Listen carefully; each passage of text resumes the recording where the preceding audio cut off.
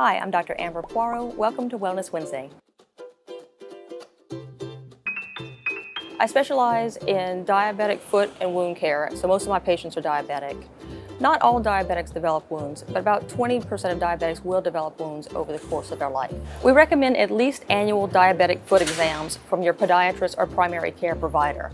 We check your blood flow, make sure that you have good sensation, we take a look at your shoes. We try to prevent problems before you develop them. Your feet are so far away from your heart. I'd like to think of your feet as being the last stop on the parade route and all the goods have been thrown out already.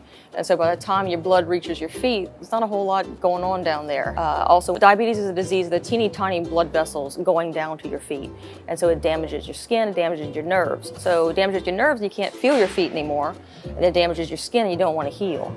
Diabetics are also more prone to infections and they're slower to heal their infections. And so they do have a small cut can turn into a chronic wound, which can easily lead to limb loss, unfortunately, just because they have so many factors kind of working against them.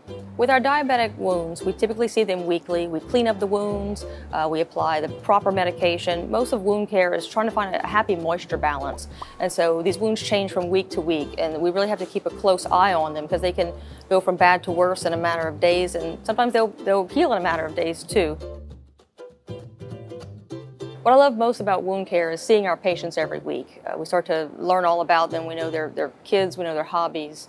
We really get to feel like family.